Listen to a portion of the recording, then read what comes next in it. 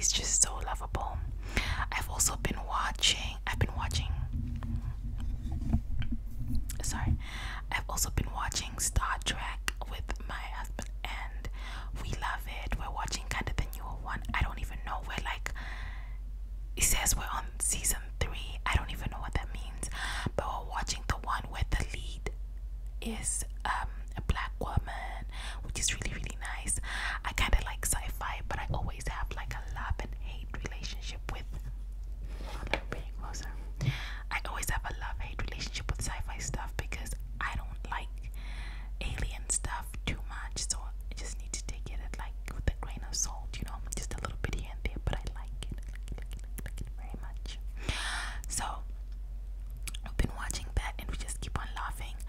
Let me know if you guys have forgotten her name. I think her name is Shantae, but if you guys have watched that, don't you find her acting just a little bit too dramatic? Just a little bit.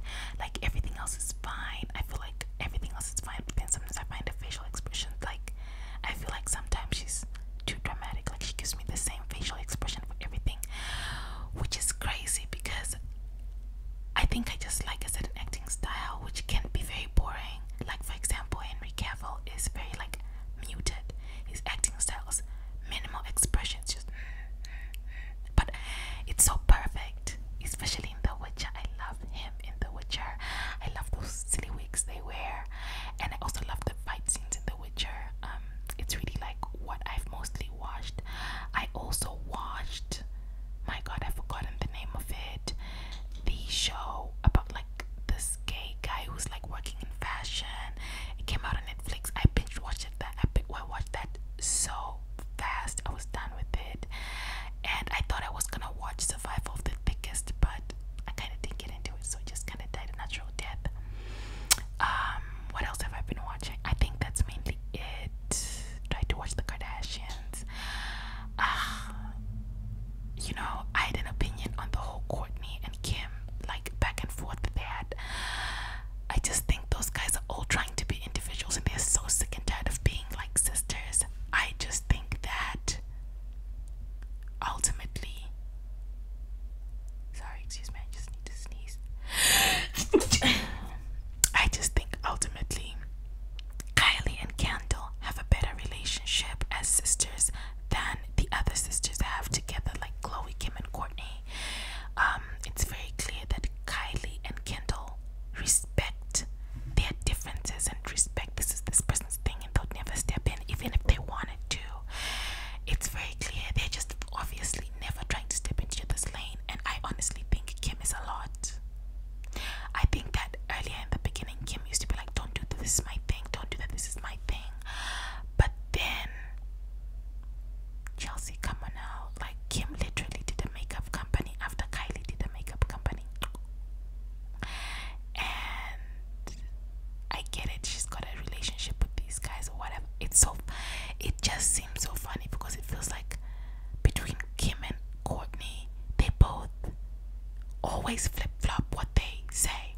One time Kim is like, don't imitate me, don't copy me, don't do what I do, and then the other time she's like, it's not that big a deal because they have a, if it's good for me then it's good, if it's not good for you then it's not good attitude.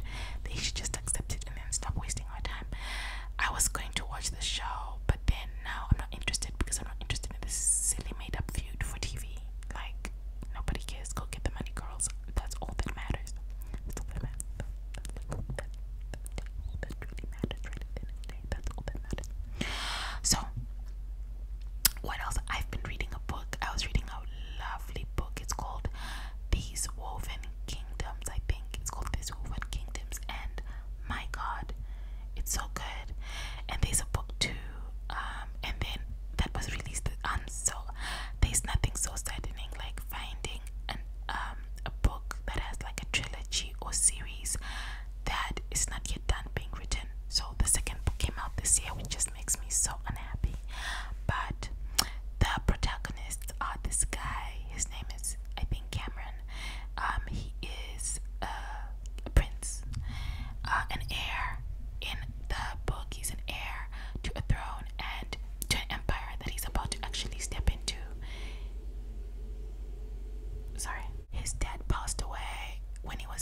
his grandfather was the king, and then he inherited his empire from the king, from his dad, from his granddad.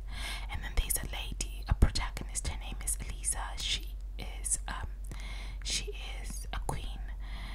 She's an heir to a kingdom as well, but an ancient kingdom. It's got jinn and human, or jinn and clay.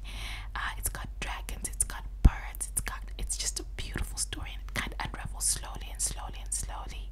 The only thing that's funny is that there's a part where one of the characters says "f off," which was so interesting because it feels kind of set in old times, but then once in a while their language just flows into modern, like the cussing is like modern cussing. I think it's set in like a Middle Easternish feel empire, but not quite. The writer is, I think, Middle Eastern. She's Middle Eastern descent, but she's American, and so it's so good. I loved it, and I'm so sad that it's over. And it gave me all the feels, and it gave me everything. It gave me love triangles. It gave me love at first sight. It gave me depth and emotion and feeling and descriptions and magic and science-ish. It gives me everything. I loved it. I loved it. I'm going to see if I can I'll comment the name or I'll put the name in the description, but I enjoyed it a lot. And then I'm reading another book now that's kind of like more of a romance book. It's plain something and something else. It's very simple. I have Lippy. It's like a way for you to borrow books from the library if you have a library subscription, like a generic one. So I think it's a good sell for you guys if you ever need anything like that. But yeah, that's all that I've really been up to. I've been working hard. This week, and I've also been going to the gym. I had a lovely gym session today. I went to the gym today and it was almost empty. It's a Sunday today. The gym was almost empty, so it was such a lovely experience. I really enjoyed being in the gym with nobody else in there. I didn't realize Sunday mornings were that empty.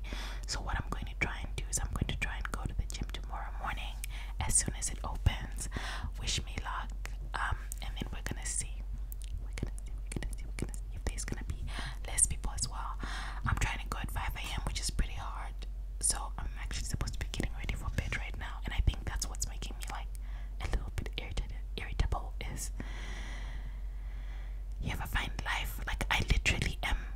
My emotions these days are swinging on a pendulum. I just want to focus and work hard and burn energy, and also not want to do anything. I'm very irritable. I'm also having friends visit from out of town. I'm having family coming from out of town in the next 2 weeks, and I think I'm a little bit frustrated with that. But in general, I just have a bit of a mood. And my partner was like to me, because we were on the phone, he was at the store. Sorry. My partner was like to me when he was at the store, he was like, "Are you okay? Like, you just sound a little bit snippy." And I was like, "I'm okay, everything's okay." Like, I just didn't want to talk to him. I wanted to talk to you. I wanted to talk to you guys. Oh my god, I wanted to talk to you guys, and I just wanted to steal the chance while he's out. And then also, I also just generally don't feel like talking. I'm getting like, I don't know, I had a problem this afternoon. I was irritated because I didn't know what to eat, and I just left. I think it's because I'm working hard, but also because I don't know, sometimes you just